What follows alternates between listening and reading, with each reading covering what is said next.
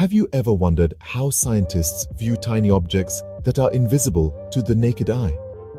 Well, they often use a tool known as a compound microscope, a type of optical microscope that utilizes multiple lenses to magnify and observe minuscule objects.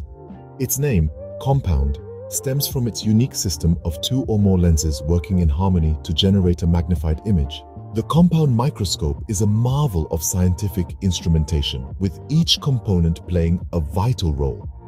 The objective lenses, typically in multiples and with different magnification levels, allow users to switch between them to achieve a range of magnification.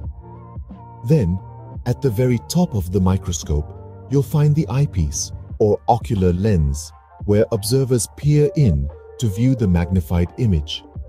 Generally, the eyepiece has a standard magnification of 10 times. To enhance the visibility of the specimen, most compound microscopes are equipped with an illumination system, often located beneath the stage. Speaking of the stage, this is the platform where the specimen is placed for observation, typically with clips or a mechanical stage for holding and moving the specimen. Adjustment of the microscope's focus is handled by two sets of mechanisms: coarse adjustment and fine adjustment. Coarse adjustment comes into play for initial focusing, while fine adjustment allows for meticulous focusing. The condenser, located beneath the stage, is responsible for focusing light onto the specimen to improve image contrast.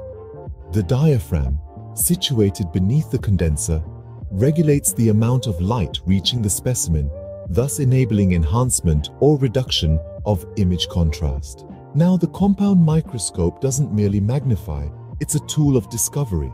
It's used in the biological sciences for observing cells, tissues, and microorganisms, and in the study of anatomical structures in plants and animals. In medicine and pathology, it serves for the examination of blood cells, bacteria, and other microorganisms, and aids in the diagnosis of diseases through analysis of tissues and cells. Microbiologists use it to investigate bacteria, fungi, and protozoa, and to analyze microbial structures and behaviors. It's a fundamental tool in scientific research across multiple disciplines, including materials science, chemistry, and physics.